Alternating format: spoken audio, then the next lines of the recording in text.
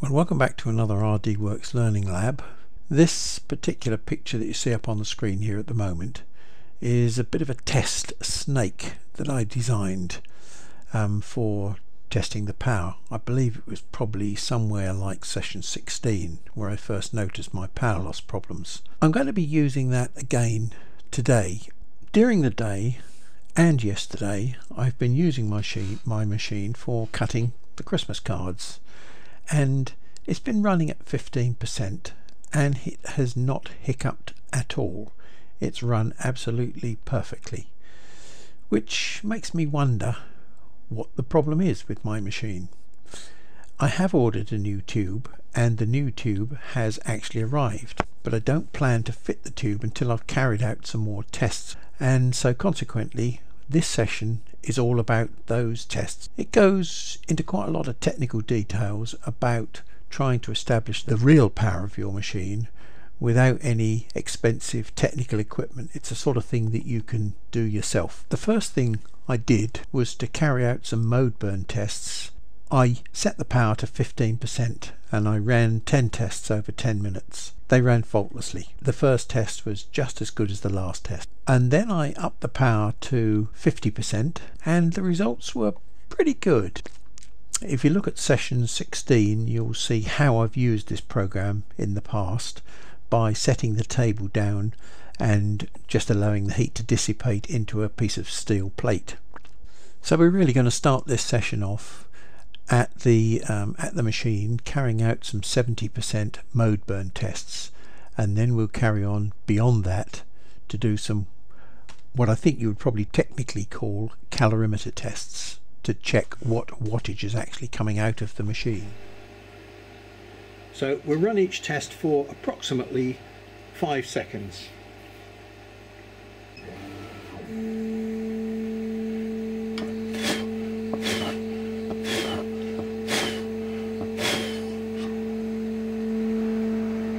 That's what you'd class as a nice Gaussian form mode burn. Coming up to 6 minutes.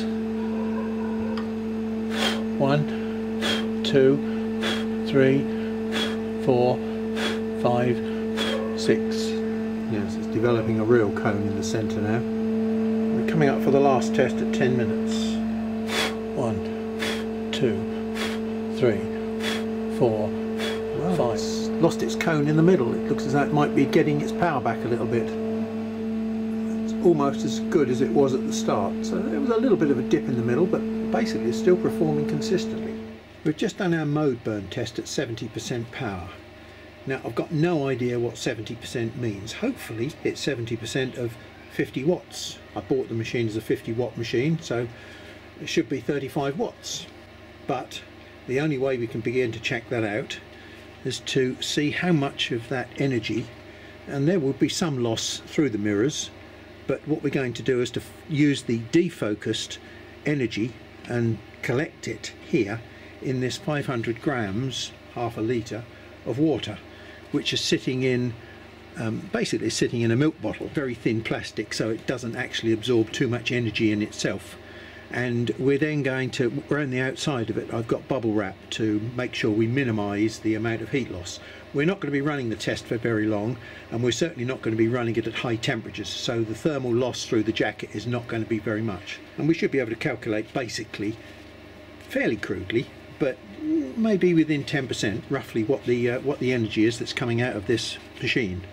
So what I'm going to do is to stick this cap in the top here to stop heat loss from the top as well. We're going to put our thermometer in here. I better put that somewhere where I can read it.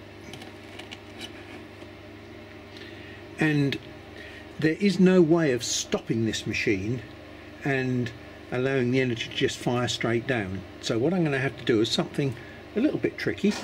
We're going to have to set the speed as low as it can possibly go, and I believe that's something like about 1 millimeter per second.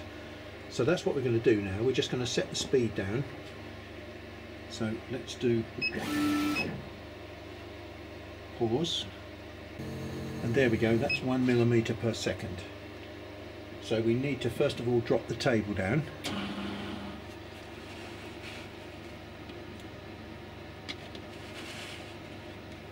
Now I want to raise the table now so that I'm firing the laser into the pot of water. I'll just check on my watch and we'll run at 1 minute intervals. And at time 0 we're 21.7. Now I'm keeping a little bit of motion going on here because the surface of the water will begin to boil and you might just be able to see a little bit of steam coming up here. So what I'm trying to do is just agitate it slightly. We'll run it for 15 minutes. And we're currently at 10. And there we are, 25.3. Now I've got to press pause. So let's just give this a final stir to make sure that we are seeing the correct final temperature. Staying at 25.3, so I feel fairly confident that we haven't got any local hotspots. We've been keeping the whole thing mixed up the whole time. So 25.3 is the real temperature. So let's go and do a few calculations. Without giving too much about my age away, it must be 40 or 50 years since I last touched anything like this.